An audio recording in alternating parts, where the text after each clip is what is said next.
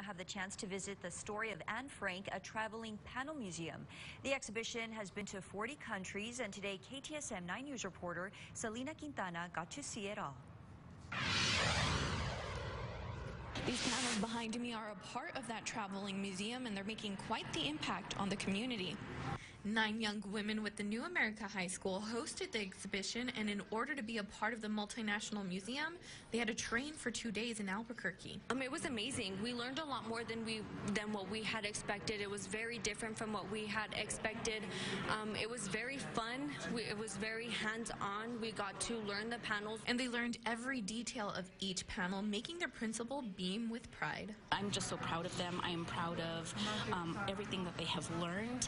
It is an honor for New America to be the host of the museum, and it just goes to show how amazing our students are.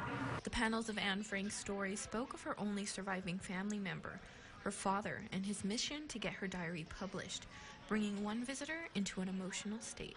What they had been through in their life that goes beyond anything that people should have to endure, and yet they came out of it and said, life is good. Life was worth fighting for. The traveling museum has made its way through 40 countries, and it isn't stopping anytime soon. Once the museum finishes its journey here in Las Cruces, it'll be traveling to other cities throughout the state. Reporting in Las Cruces, Selena Quintana, KTSM 9 News. Thank you very much, Selena.